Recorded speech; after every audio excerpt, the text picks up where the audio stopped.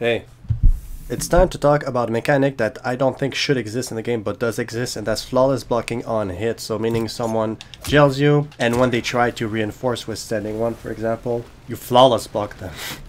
It's actually not as hard to do as you might think. So I would say it's probably harder than flawless blocking after a string is completely done, you know.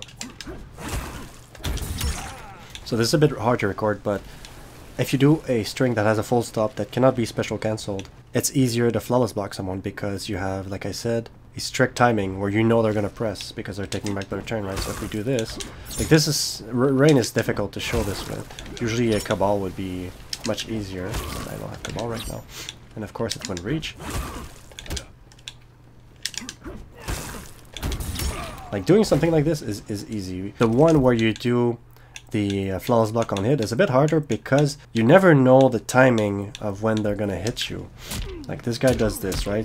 But as you can see, so he can do that, or he can do something like a little bit more delayed. Could just delay it a little bit, and if I try to flawless block, let's put it at the right one. Delays it, I try to flawless block, right? And it didn't work.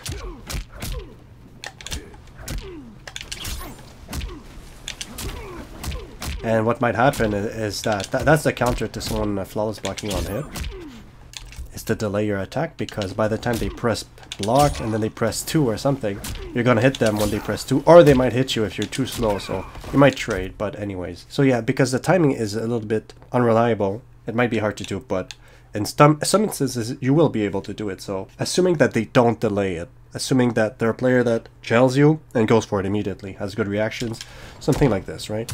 You see a jail, that would be a normal reaction. But here's the thing.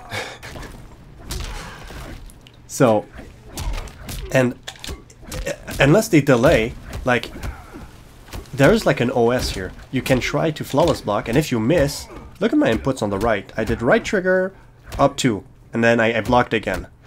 And this, me blocking again, if I mess it up, I just keep blocking.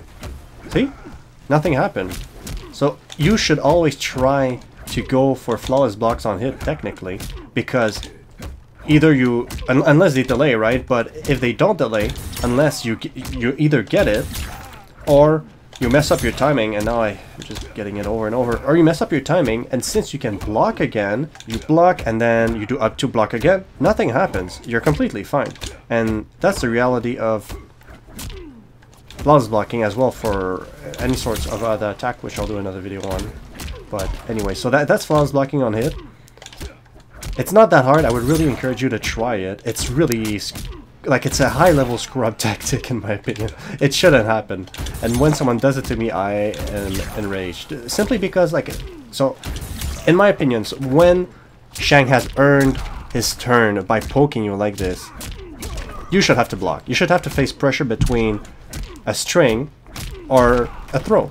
You shouldn't be able to flawless block. Actually, in my opinion, on flawless blocks, and that's just mine, you have to agree, is that you should only be able to flawless block within strings. You should not, there should not even be a flawless block gap on the first hit like this. There should be no flawless block gap right here, because I don't like it when, let's say, so the turn is over.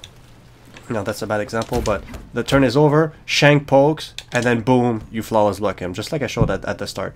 I don't like it because he's doing nothing wrong, he's just taking back his turn. So I don't like that. Anyways, guys, that's it. Like, comment, subscribe, peace.